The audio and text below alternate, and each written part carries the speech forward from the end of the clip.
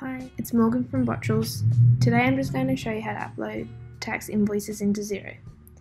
In Xero, you can create bills for items you've received but haven't yet paid for.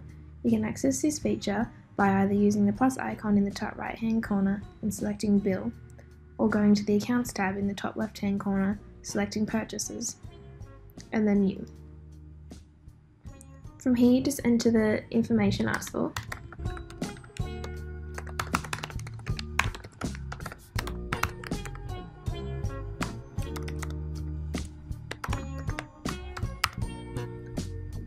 You can use the file icon to attach a copy of the original invoice, and then enter the total amount of the invoice.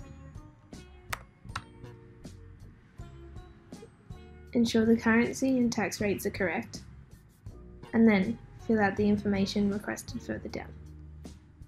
If you have a regularly occurring invoice, you can create an inventory item by selecting New Item from the drop-downs.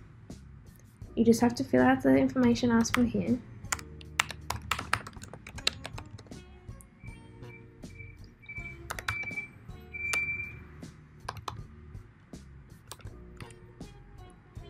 and then save.